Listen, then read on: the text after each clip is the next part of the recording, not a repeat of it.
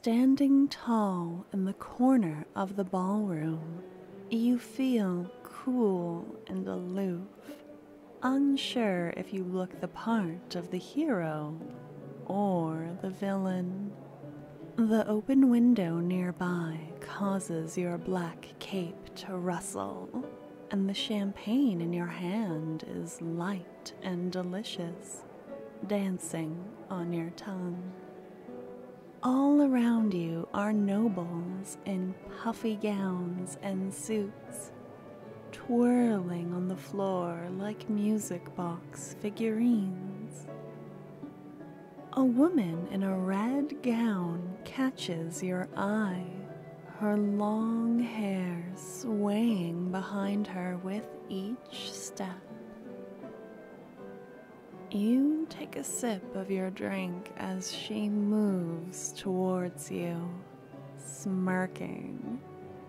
She stalks you from across the room, closing the distance between you both before the musicians are done playing their first song. She clinks her glass against yours and dips into a polite curtsy. And here is where the Empress's court necromancer is lurking. You seem a shadow in your dark robes. And is that a cape? Oh, be still, my beating heart. No wonder the court is full of rumors that you're a vampire. Oh, it's nothing worth frowning over, I assure you. Though I do like the way your eyebrows knit together when I say that word. Vampire.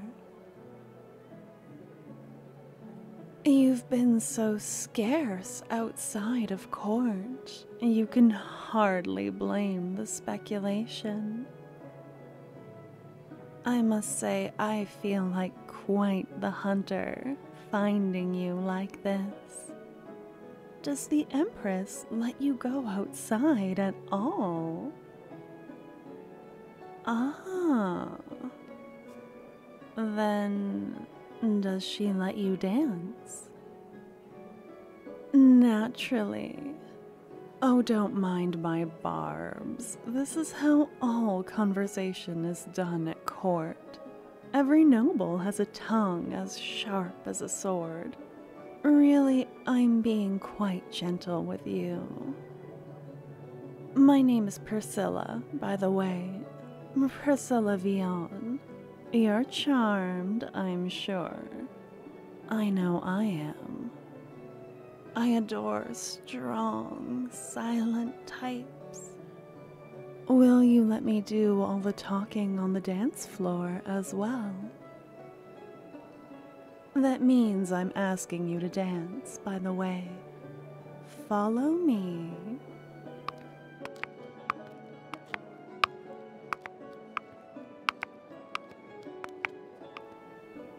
And there we are. A hand on my hip, please. Don't be so shy. A firm grip on my hand as well. Thank you. How's your footwork? The band is nearly asleep. I don't think this will be much of a challenge, so don't worry.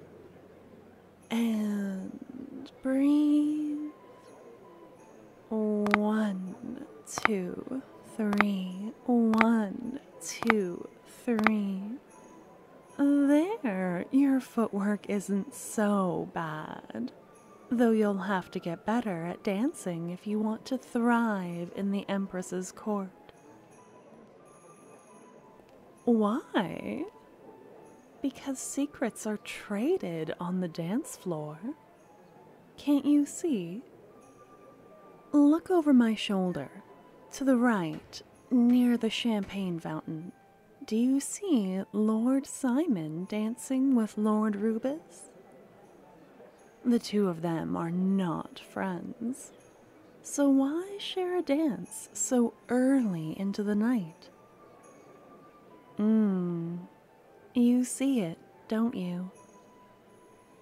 They're talking and neither of them look very happy.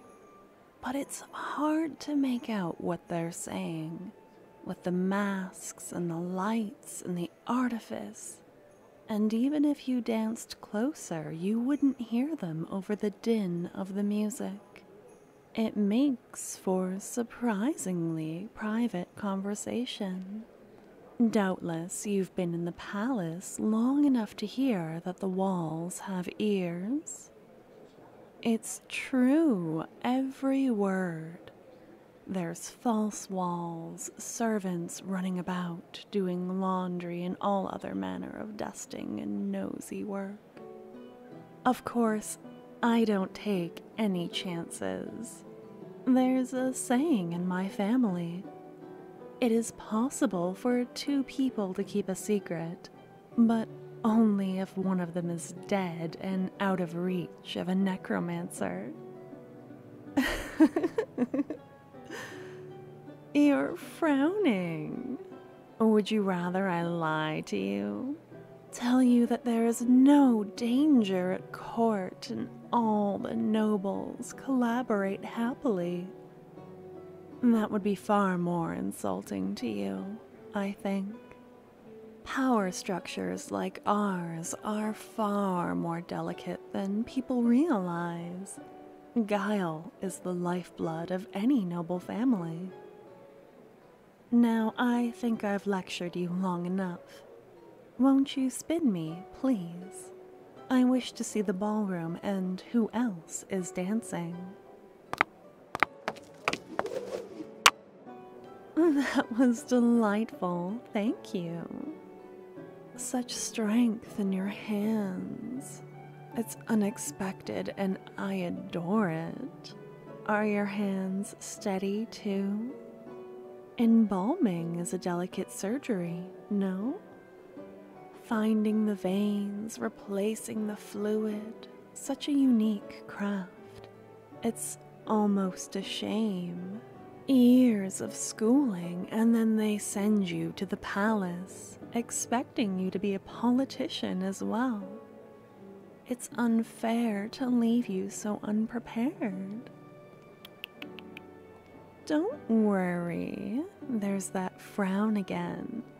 I'm sure I can teach you all about your new position. Oh, am I squeezing your hand too tightly? That's just how you know I'm sincere.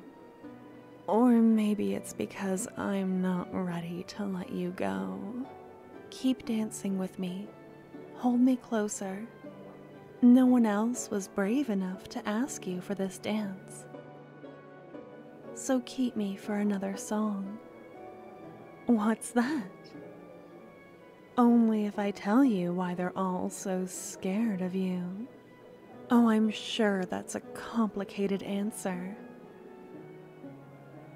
I'll tell you, but only if you dance us closer to the couple near the chocolate fountain. That's my cousin, and she's been particularly insufferable this evening. I don't know if you've seen her when the Empress holds court and you're beside the throne. She looks up at you with these big doe eyes. But I have no sympathy for people who pine. You need to ask for the things you want. Longing accomplishes nothing. But to answer your question, why are people scared of you? Yes, even people like my cousin who pine. I'm sure it's because you wear dark clothes and keep to yourself. Because you carry coffins and raise the dead. Because you're neither a noble or a servant, and people fear the dead and what they can't easily identify. But of course, I'm different. I enjoy a good mystery, a good challenge. But some people can't cope. I think my red dress looks brighter next to your black cape, and they swish together beautifully.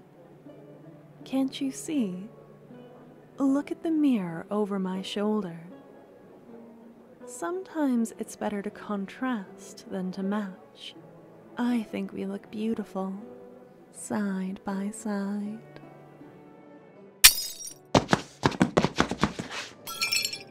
Oh, that isn't good.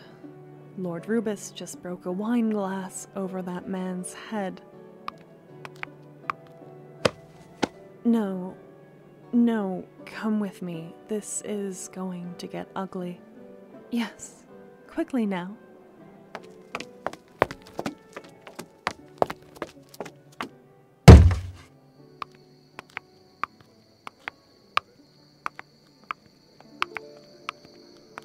A moment, Necromancer. I need a moment to catch my breath. What a waste of good champagne and glassware. Thank you for fleeing with me. There will likely be a duel and I can't stand them. Oh, God, it's cold though, and I'm without my coat. Would you hold me, Court Necromancer? Please?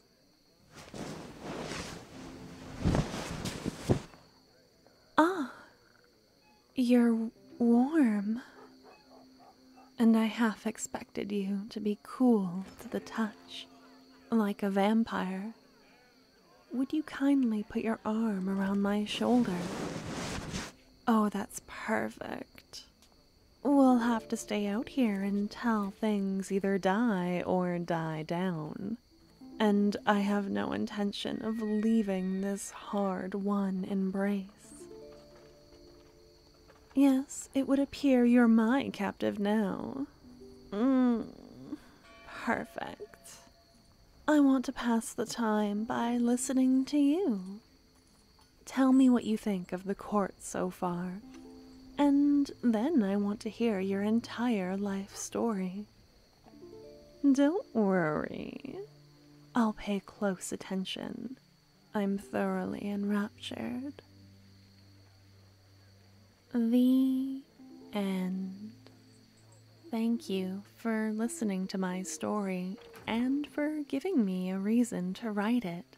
If you liked this audio, please hit the like button and subscribe so you can be notified when I've written a new adventure for you. Please take care of yourself and rest well. Good night.